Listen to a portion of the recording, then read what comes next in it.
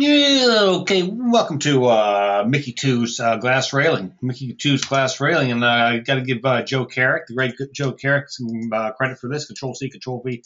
Joe Carrick made. Why can't you copy these? I think he made a. This is a symbol, isn't it? What is this? A symbol? Yeah, it's a symbol. Joe made these symbols. He made one. Oh wait, watch this. Oh wait, and he moved it over to here. It's a symbol. And my point was, okay, suppose you want a bunch of them. Like it's 3 pounds. You get what I'm saying? H render. Look at this. That's kind of cool. That's kind of cool. That thing that Joe made. Watch this. I'm not sure why I couldn't copy these two things. Control C, Control V, stick it right there.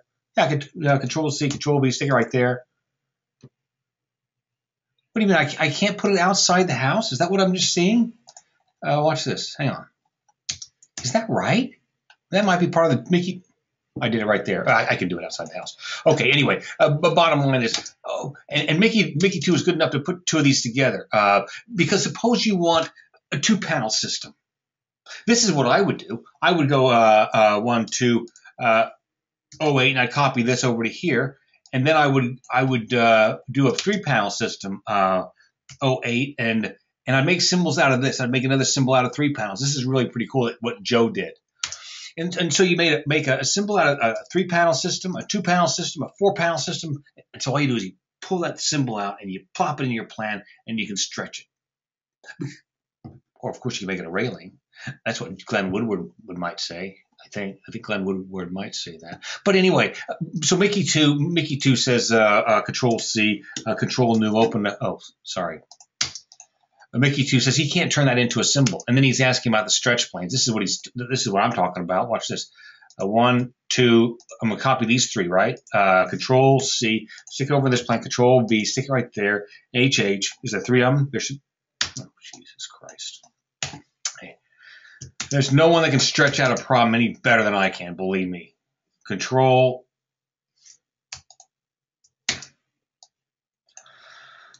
C, come over to here, Control V, stick it right there. I got 3 symbols, HH, you do an overview right there. Turn it into a symbol. Tools, turn it into symbol, convert to symbol, done. It's a fixture interior, add to library, show advanced options, rail glass JC1, okay? That's what I just did. Oh, by the way, okay, fine. Okay, fine. Okay, so I just put that in the library, right? I just put that in the library. So now what I'm going to tell you is, and here it is right here. Watch this, HH. I just put it in the library. Now watch this. This is here's the deal. So that's what I was talking about, Mickey. I just made a symbol out of it, right? But now I stretch it. What's the problem with that stretching? What's the problem with that stretching? Well, I think the problem with the stretching is, if I'm not mistaken, you see this post right here? See that post right there? It gets elongated, and of course we really don't want that, do we? What we want is the post to stay the same size, but we want the glass to stretch, don't we? Delete. So all we do is select this thing right here, stick it right there. Boop, boop, boop. There it is. And now what you want to do is and I'm talking about stretch planes now, the stretch planes, right? And if I know what I'm talking about, and once in a while I do, here we go. I'm going to put in stretch planes. That's what I'm going to do right now, okay? Sizing. If you went to the symbol class, you know where the origin is back, middle, center, back, middle, center, back, middle, center. So I am going to add a stretch plane at 0. I'm going to add a stretch plane at, 40, 20, at 20, minus 20. And I'm going to add a stretch. Oh, isn't this interesting? I'm limited to only at 20. I'm limited to 3 stretch planes.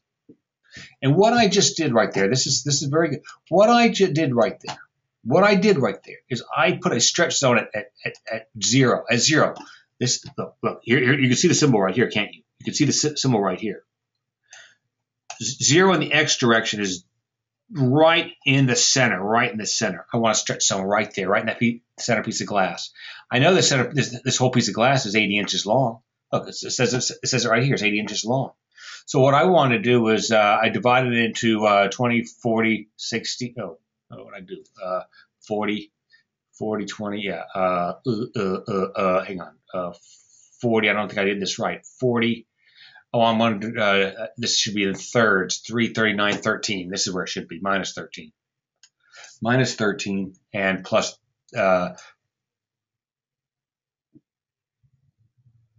Minus 26 and plus 26. I got to think about this. Sorry, guys. So what did I just do?